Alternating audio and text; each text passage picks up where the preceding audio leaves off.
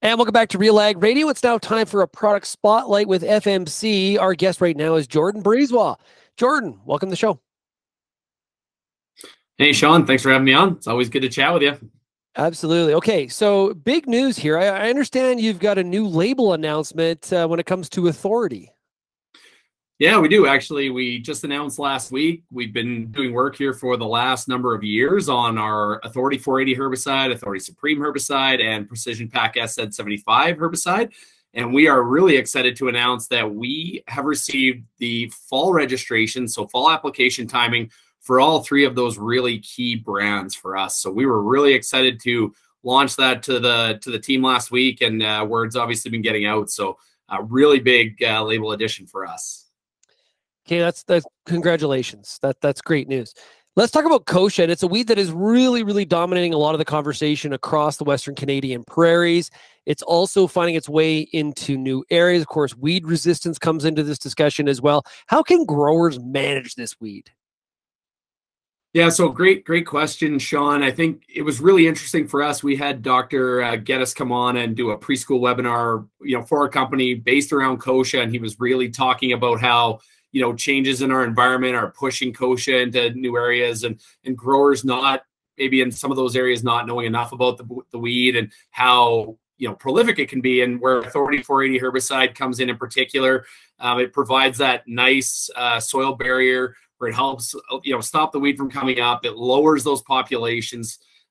It's a really important part of the resistance management strategy. Certainly not the only thing growers can be doing. Lots of great options like crop rotation, et cetera. But from a herbicide perspective, it's, in my opinion, probably the best one out there. So I think really important for growers to get it down, get it out early, stop those weeds from coming up. So, it helps with other things that can manage that weed as well. So Authority 480 herbicide, it received registration for use on spring wheat and durum in 2020. How does this registration help growers build a multi-year weed management plan, especially if kosha is a problem in their fields? So this was a really important registration for us a couple of years ago, and just in the last season or two, growers are really gravitating to this for, a couple of really important reasons. But I would say the first one is the herbicide layering strategy that it helps with. So you can imagine if a grower, puts down their glyphosate and Authority 480 herbicide, which is, of course, a group 14, then they can go in crop to help manage, let's say, a weed like kosha or other weeds with, other products that work really well that might have group 2s or group 4s. So it's all about, mixing those groups up as part of that, integrated strategy to help manage kosha, which again is such a prolific and an awful weed for growers to have to deal with. Yeah, that's an understatement. Authority 480 herbicide has a very good track record. Where does it fit in these weed management plans? So for us, I mean, now we have multiple application timings. So what that does for growers is it gives them some flexibility. When they want to put it down, they can put it down in the fall, maybe help, create some time and opportunity for them to do other things in the spring, which, we of course know is very busy. It also, that fall application timing maximizes the chance of consistent performance. And Authority 480 for us has traditionally been a very high performing product.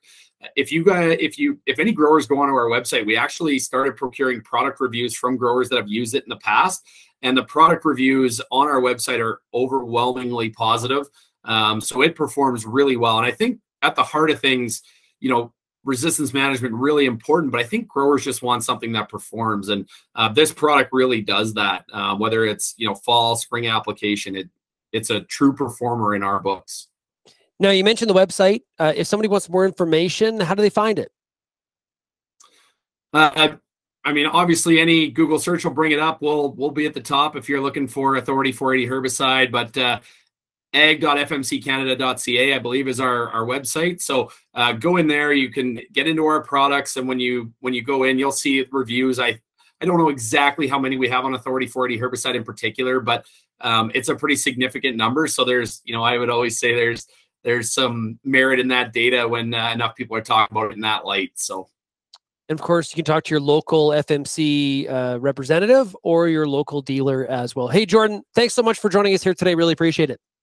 Yeah, thanks, Shaun. Really appreciate you having me on. We'll be right back on RealAg Radio right after this.